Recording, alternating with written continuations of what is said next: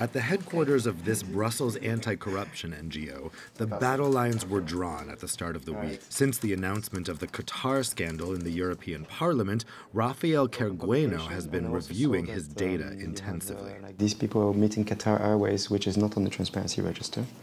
Are you sure? Yep, absolutely. Look at this. Nearly 13,000 lobbyists are listed in the EU's transparency register.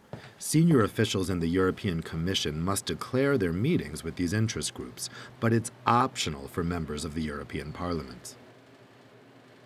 This publication system was put in place at the start of the current mandate in June 2019, and we found through our own research that just over half the MPs chose to disclose their encounters, though most only published only 1 or 2 meetings, and 1 or 2 meetings over almost 4 years. It's hard to believe.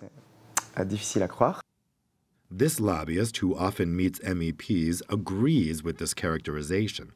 But in this case of alleged bribes from Qatar, he believes that new transparency rules wouldn't change much. Corruption doesn't happen within European Parliament itself. It's something that happens behind closed doors. So all the rules that are put in place to regulate lobbying won't stop acts that have nothing to do with European lobbying.